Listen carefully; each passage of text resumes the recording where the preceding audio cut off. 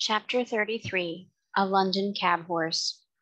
My new master's name was Jeremiah Barker, but as everyone called him Jerry, I shall do the same. Polly, his wife, was just as good a match as a man could have. She was a plump, trim, tidy little woman with smooth dark hair, dark eyes, and a merry little mouth. The boy was nearly 12 years old, a tall, frank, good-tempered lad, and little Dorothy, Dolly they called her, was her mother over again, at 8 years old. They were all wonderfully fond of each other. I never knew such a happy, merry family before or since. Jerry had a cab of his own, and 2 horses which he drove and attended to himself. His other horse was a tall, white, rather large-boned animal called Captain. He was old now, but when he was young, he must have been splendid. He had still a proud way of holding his head and arching his neck. In fact, he was a high-bred, fine-mannered, noble old horse, every inch of him. He told me that in his early youth he went to the Crimean War. He belonged to an officer in the cavalry and used to lead the regiment. I will tell more of that hereafter. The next morning, when I was well groomed, Polly and Dolly came into the yard to see me and make friends. Harry had been helping his father since the early morning and had stated his opinion that I should turn out a regular brick. Polly brought me a slice of apple and Dolly a piece of bread and made as much of me as if I had been the Black Beauty of olden time. It was a great treat to be petted again and talked to in a gentle voice, and I let them see as well as I could that I wished to be friendly. Polly thought I was very handsome and a great deal too good for a cab if it was not for the broken knees. Of course, there's no one to tell us whose fault that was, said Jerry, and as long as I don't know, I shall give him the benefit of the doubt. For a firmer, neater stepper, I never rode. We'll call him Jack, after the old one, shall we, Polly? Do, she said, for I like to keep a good name going. Captain went out in the cab all the morning. Harry came in after school to feed me and give me water. In the afternoon, I was put into the cab. Jerry took as much pains to see if the collar and bridle fitted comfortably as if he had been John Manley over again. When the crupper was let out a hole or two, it all fitted well.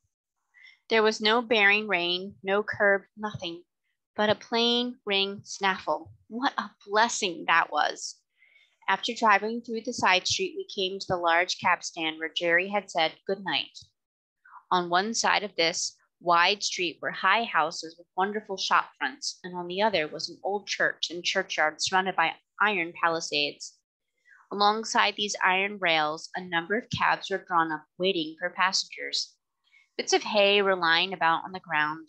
Some of the men were standing together talking, some were sitting on their boxes reading the newspaper, and 1 or 2 were feeding their horses with bits of hay and a drink of water. We pulled up in the rank at the back of the last cab. 2 or 3 men came round and began to look at me and pass their remarks. Very good for a funeral, said one. Too smart looking, said another, shaking his head in a very wise way. You'll find out something wrong with one of those fine mornings, or my name isn't Jones. Well, said Jerry pleasantly, I suppose I need not find it out till it finds me out, eh? And if so, I'll keep up my spirits a little longer. Then came up a broad-faced man, dressed in a great gray coat with a great gray capes and great white buttons, a gray hat, and a blue comforter loosely tied round his neck. His hair was gray too, but he was a jolly-looking fellow, and the other men made way for him.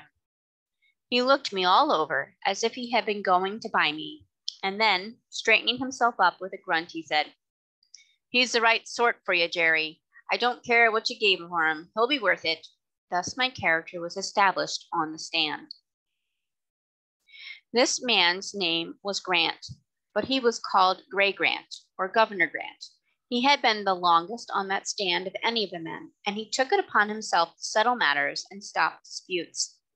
He was generally a good-humored, sensible man, but if his temper was a little out, as it was sometimes, when he had drank too much, nobody liked to come too near him or his fists, for he could deal a very heavy blow. The first week of my life as a cab horse was very trying. I had never been used to London, and the noise, the hurry, the crowds of horses, carts, and carriages that I had to make my way through made me feel anxious and harassed.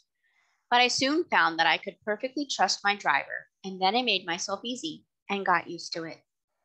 Jerry was as good a driver as I had ever known, and what was better, he took as much thought for his horses as he did for himself. He soon found out that I was willing to work and do my best, and he never laid the whip on me, unless it was gently drawing the end of it over my back when I was to go on. But generally, I knew this quite well by the way in which he took up the reins, and I believe his whip was more frequently struck up by his side than in his hand. In a short time, I and my master understood each other, as well as horse and man can do. In the stable, too, he did all that he could for our comfort.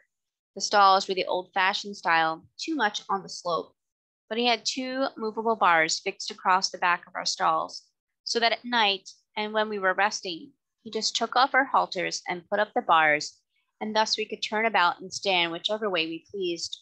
And as the stall divisions were lower at the back, Captain and I were able to touch each other's noses in a friendly way, as we horses always do with those we like. Jerry kept us very clean and gave us as much change of food as he could, and always plenty of it. But the best thing we had was our Sundays for rest. We worked so hard in the week that I do not think we could have kept it up but for that day.